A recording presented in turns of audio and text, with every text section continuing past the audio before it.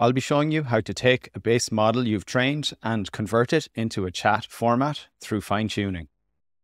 Let's get started with chat fine-tuning. First question to ask is, why would you chat fine-tune? Well, if you've pre-trained a model on a bunch of text, the model's going to have difficulty knowing when to stop. And furthermore, you want to familiarize the model with more of a chat type format if it's used to just outputting paragraphs or essays worth of text. To appreciate chat fine-tuning, we're going to cover a few topics. First off, I want to talk about the role of start and stop tokens. Then I'll talk about some different chat formats. There are a few different ones that are commonly used out there: Guanaco, Llama 2, and chatml. I'll then show you a demo of fine-tuning for chat, and I'll go through step-by-step a script that will take a base model and convert it into a format for chat fine-tuning, and I'll highlight how the examples before fine-tuning are pretty bad for chats and they're pretty good after the fine-tuning. And last off, we'll have a few pro tips. So let's start with a basic example here of a question where we ask a language model, say, "Who are you?" And the language model starts to respond by saying something like, "Hello, my name is Ronan. I live in Dublin." Now, the language model could just keep on going here. So the question is, how does it know when to stop? And the answer we have is using special tokens, which we call end of sequence or beginning of sequence. So typically we have beginning of sequence or BOS tokens, and we have end of sequence or EOS tokens. And a common choice for a beginning of sequence token is S, and a common end of sequence choice in those brackets is //S. And so what we do during pre-training is any sentence that we have or any passage that we have, we will put in a beginning of sequence token, just like this. And at the end, we'll put in an end of sequence token. And what this habituates the model to is when it gets to some end of a piece of text, it's going to put in and emit this end of sequence token. And then during generation, when we ask the question, "Who are you?" the model is going to respond with, "Greetings, my name is Ronan, I live in Dublin," and it will respond with the end of sequence token. And at that point, we can ask it to stop generating.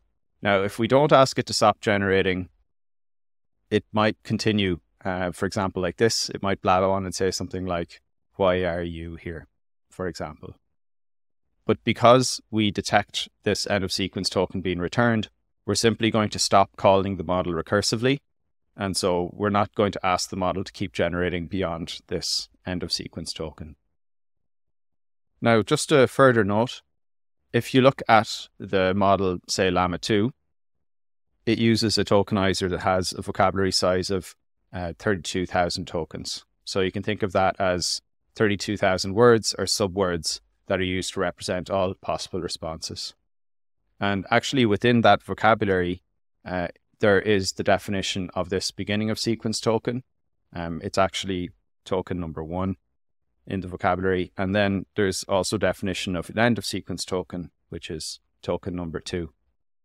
So effectively, the model, when it gets to the end of a sentence, it should emit an end of sequence token, which is token number 2. And when we detect token number 2 being emitted, we'll just stop calling the model recursively. And so this is how you stop a model from blabbing on.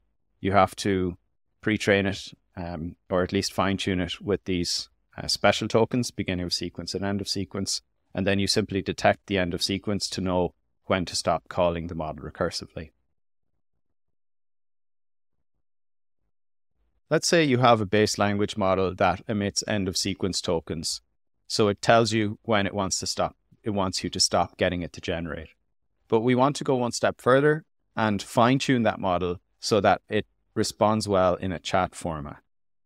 I'm going to show you an example of how that's done using a Guanaco chat style. I'll then go through some other chat styles that you can use also. Let's take a simple example here. "Who are you?" as a question, and the answer I'll give is, "I'm Ronan, I live in Dublin." And let's assume the model also has been pre-trained with these beginning of sequence and end of sequence tokens. So when the assistant's response is produced, it will emit at the end this end of sequence token. Now we're going to go one step further and add some structure to the text to indicate that this is going to be a question and to indicate that this is the assistant's answer. So what I'll do here is I'll put in human, and down here, put in assistant.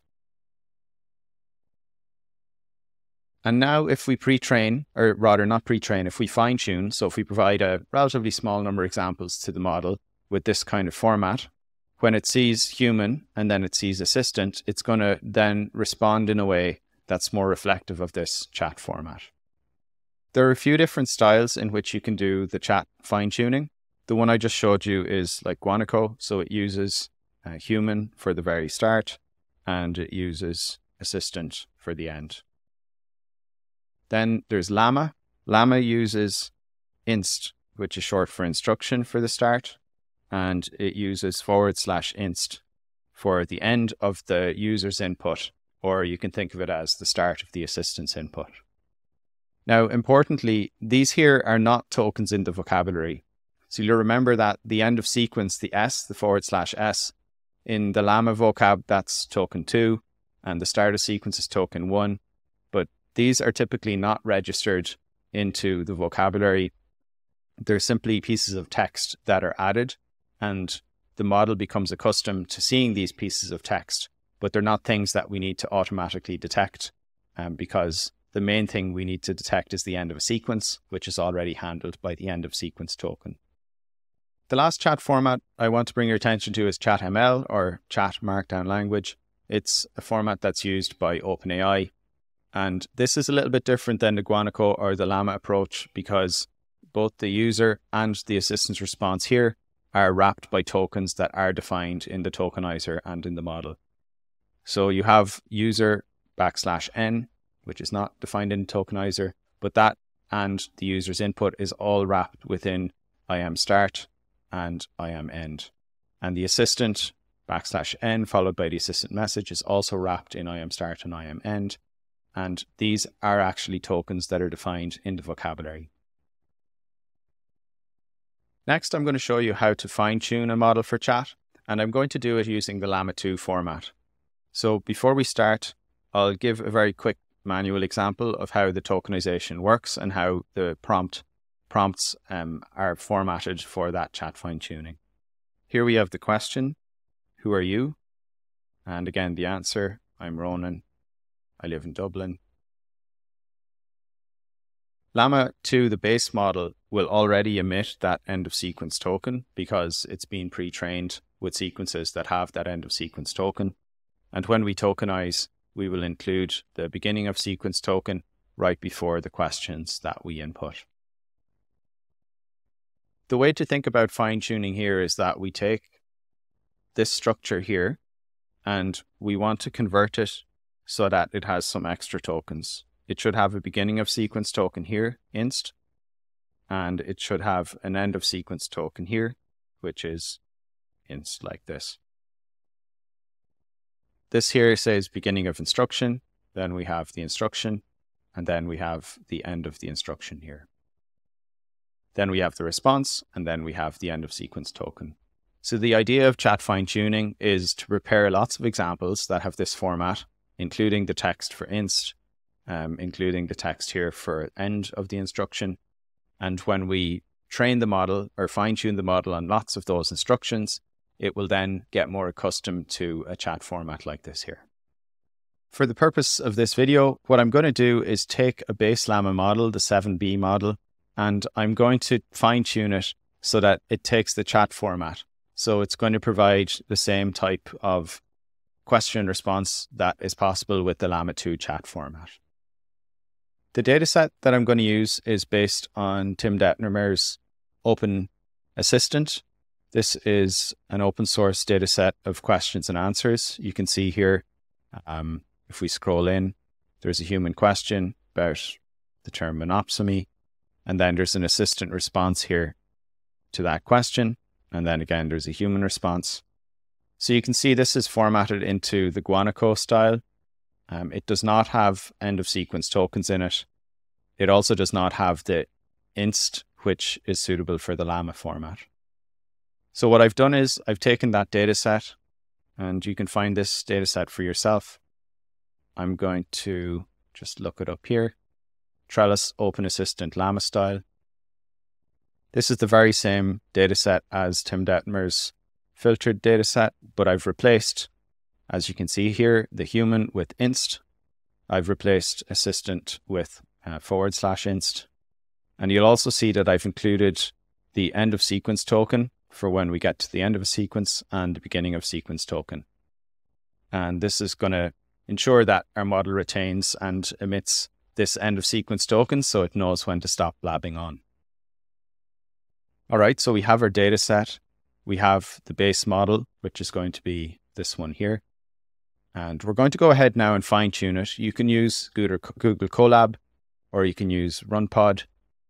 I'm just going to log into RunPod here, go to Secure Cloud. I'm going to pick an A6000. This will be sufficient, definitely for 7B, probably 13B as well.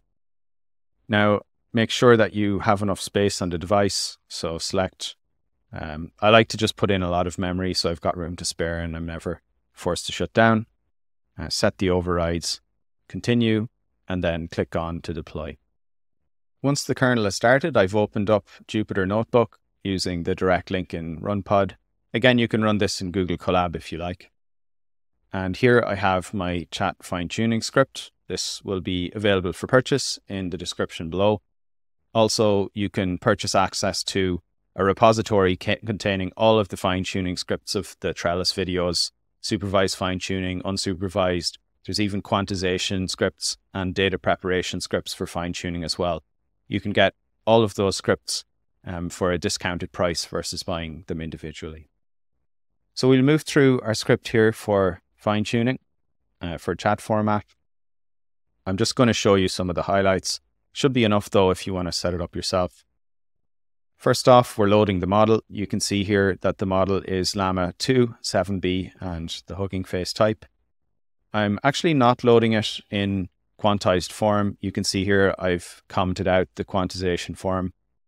I did have some issues trying to get chat fine-tuning to work well when I had quantization on. So I've turned that off and I'm going for a fine-tune that does not involve quantization. Next, we have the LoRa setup. The modules that I'm targeting are the attention modules, so Q, K, V, and O.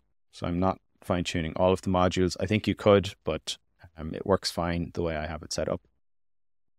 Next, we're going to set up the tokenizer. I've defined a pad token here that will allow me to have sequences of different length to input a block of those sequences, and the shorter ones will just be padded with the pad tokens. Moving on, I've set up a simple evaluation here and asked some basic questions. What planets are in our solar system? First 5 numbers of Fibonacci, and write a Python code snippet to add 2 numbers. Then I run an evaluation on the model. And this gives you a great example of what Llama base model does if you've not fine-tuned it for chat. When I ask what planets are in our solar system, it responds with some questions rather than responding with the answer. When I ask about the first 5 numbers in the Fibonacci series, it responds with a date and then with another question and this inst. So it's not familiar with this inst formatting, which makes sense. You can see though, it does emit this end of sequence token because the base Llama model has been trained including these end of sequence tokens. And again here, when I ask to generate a code snippet, it responds with more requests rather than actually giving a code snippet.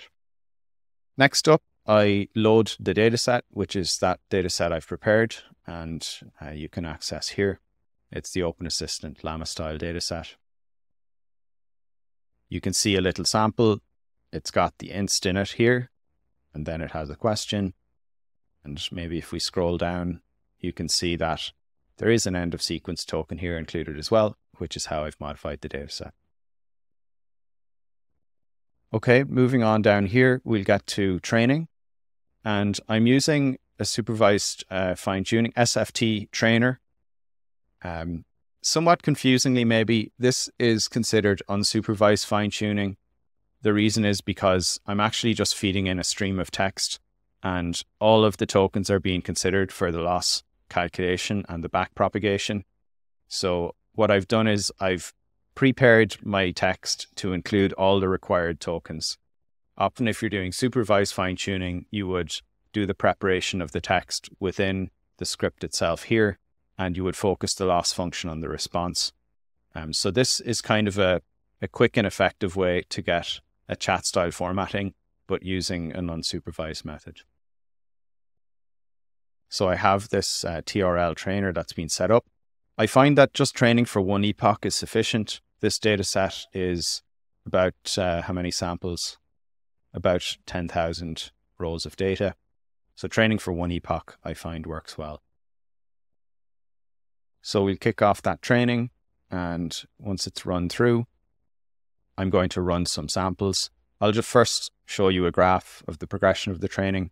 Here you can see the training loss is reducing, and the evaluation loss, it's only calculated first at 12 steps, but I've done it before. The eval loss drops down, and then it starts to plateau. And you can see by the time we get to one epoch, there's not much more improvement in the training loss. It's quite a smooth and tidy training, though. This is quite a good result. Now we can evaluate. 60 is the end of one epoch. So I'll just show you some examples at 24. So even after 24 steps out of 60, you can see there's not much improvement here in the first question. The second question is answered perfectly. Not only does it give the correct 5, it also responds with an end of sequence token. And the last question is not answered correctly at all. Moving on to 48, which is just past the 3/4 mark. The first question is answered beautifully. The second question, it now blabs on with numbers. It doesn't end the sequence in time. And the third question, it answers reasonably well. Maybe there's a little extra white space towards the end, but pretty good. And then by the time we get to one epoch, we have a good answer here on the planets. We have a good answer on the Fibonacci series, and we have a good answer on the Python code. So you can see the training for one epoch, if you use a data set like this one here, gives excellent results. Just some pro tips for those of you that are doing some chat fine-tuning. You'll find that if your base model has been pre-trained using BOS and EOS tokens, it makes it much easier to get a good chat format. There's a really cool model that's being trained right now called Llama. It's a 1.1 billion parameter model. You can find one of my videos on it, and you can find Llama on GitHub. But the project itself, it has used a data set that does not include an end of sequence token in the raw training. And I can just show you what that looks like when you get to the results. So when you fine-tune Llama, you see again a similar graph whereby the training loss drops and then smoothens, and the eval loss does likewise. But even after training for one epoch here, and I'm using smaller batches, so 120 here is still one epoch. When I ask a question like what planets are in our solar system, the model still blabs on, and it doesn't have the ability to emit a final S token. I'm not entirely sure if that's just because of pre-training, although I know that pre-training did not include an end of sequence token, so I suspect that's an effect. The fact that the model is smaller as well means it's less powerful, so that could be contributing. But to me, this is evidence that if you are going to chat fine-tune, it's really nice if you can have pre-trained using the beginning of sequence tokens and the end of sequence tokens to stop the models from blabbing on. That's it for chat fine-tuning. Let me know of any questions below in the comments. I'll put a link to the dataset that I used right below. You should be able to set it up with a fairly basic trainer to convert your model into chat format. You can also check out the scripts for purchase below if you want to follow along step by step, or access the full repo that now has a wide range of fine-tuning, data preparation, embedding, and quantization scripts. See you soon, folks.